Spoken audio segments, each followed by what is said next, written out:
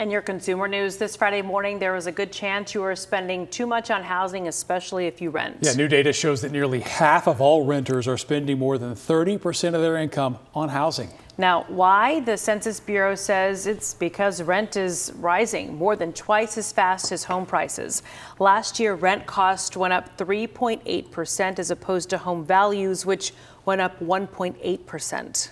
Jobless claims climbing up a bit this month. A report from the U.S. Department of Labor says new jobless claims rose by 2,000 in the week ending September 7th. But while those new claims were up, the number of continuing claims dropped. The Department of Labor says this shows layoffs aren't ramping up too much, even as the labor market cools. A small